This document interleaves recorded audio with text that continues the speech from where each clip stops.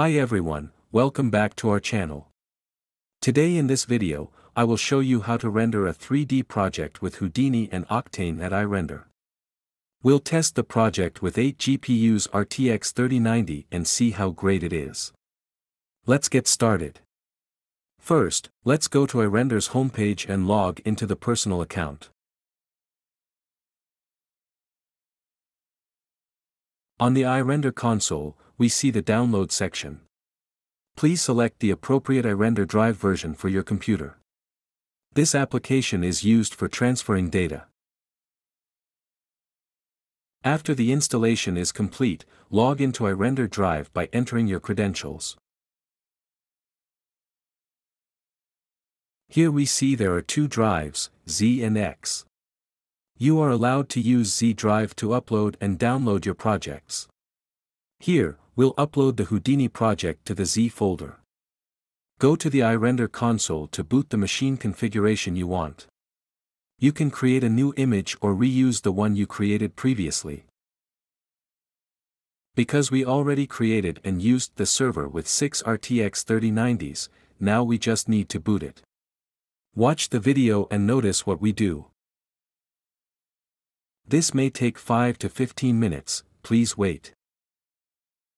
After performing the boot step, you will be asked to download an RDP file to connect your computer with the remote server.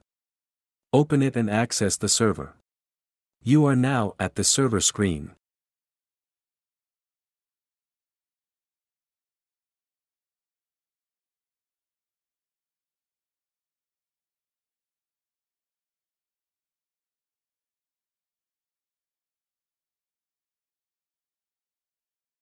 Copy the project just uploaded from Z drive to desktop or anywhere you want in C drive.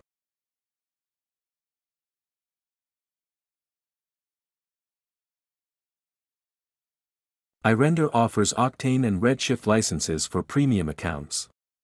So let us know if you want Octane and Redshift license to log in. We already installed Houdini in Octane, so let's go to the next step.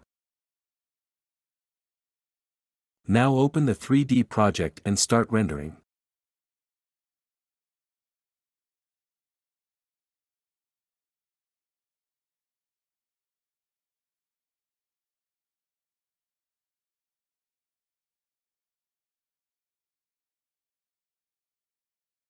You can open Task Manager and check if there are enough GPUs and their performance. In the video encode section in GPU, please change to CUDA so you can clearly see how the GPUs are working.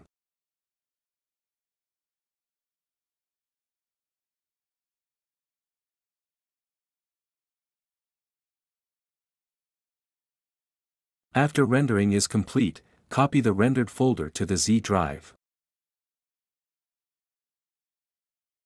Please log out of the License Manager account before exiting the server. When you finish these steps, remember to go back to the iRender console and click the Shutdown button to turn off the remote server. Now copy the output folder on the GPU hub sync to your computer and admire the result. We are happy to guide you on how to use the iRender service and show you the performance of rendering on multi-GPS. Thanks for watching the video. iRender, happy rendering, happy training.